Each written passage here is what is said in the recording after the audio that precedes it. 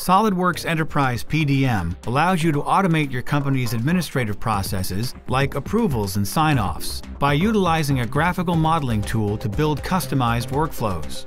These workflows can be simple or very complicated to suit your company's requirements.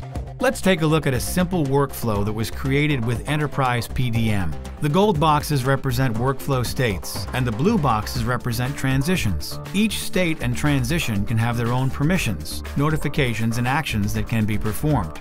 For this workflow, all new documents start out in the under editing state, and when complete, they are submitted for approval.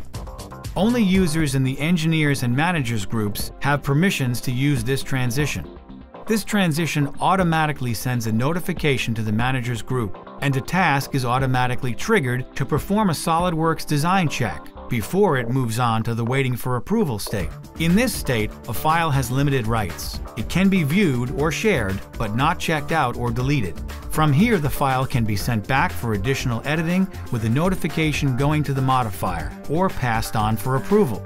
Only users in the manager's group have permission to use these transitions. With the past approval transition, the engineer is notified. The document's revision is automatically bumped, the approved by and date variables are set, and a PDF is automatically created for any drawing documents. It is then pushed to the approved state, where no one has permissions to make edits to the file. Finally, changes can only be proposed by a manager, and a notification goes to the engineer's group. So let's see how this automation works in action. Our manager, Neil, has assigned a task to make a change to a part. So when we log in as Mark, the engineer, we receive a notification from Neil identifying the affected files and a description of the change. Clicking the hyperlink opens the file, and I choose to check it out to make the requested change. Let's change the length of the arm from 250 to 350 millimeters. Notice that the title block has this part at revision A, and there is no approved information. From here, we can check it in and submit it for approval, adding pertinent comments along the way. Remember from the workflow earlier, this state change triggers a notification to the manager and executes a design checker task.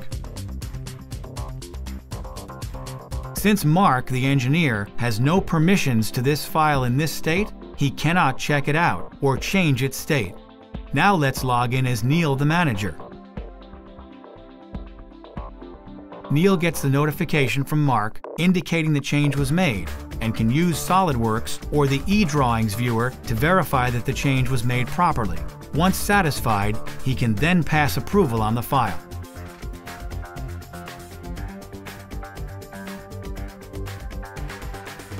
During this state change, the revision is bumped, the approved by and date are added, and a PDF file is created for manufacturing.